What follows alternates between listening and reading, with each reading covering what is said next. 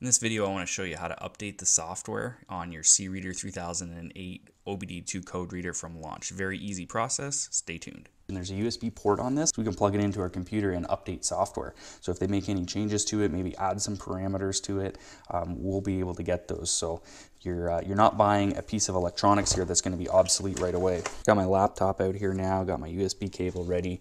Just went to the launch website. It's cnlaunch.com, and I just went to the search section. CR 3008 is what I typed in, brought me to this page.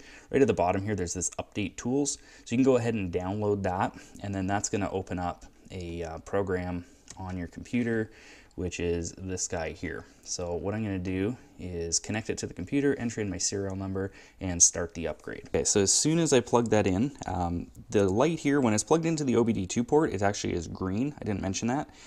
When it's plugged into the computer, it's red. Brings up all the info. My serial number field automatically populated, so I'm going to do the device upgrade. They want you to put in your contact info there, I guess, to register the product. So I'll do that, and then we'll pick it up right here. So it starts the download, and looks like that there is a new software version for it. So I'm going to go ahead and upgrade that. So that's going. Nothing happens on this screen, but it does just go through the upgrade process on your computer. Oh, and now actually what we're getting is the info on the unit here. So you got both LEDs lit up there. You can see that something is happening, so you know it is working. While this is updating, I did want to show you one other thing.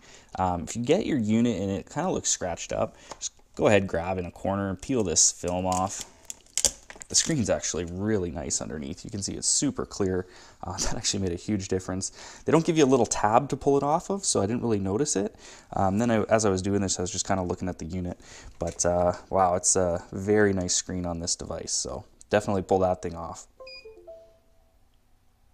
Okay, so the status bar just finished. Looks like everything is good to go.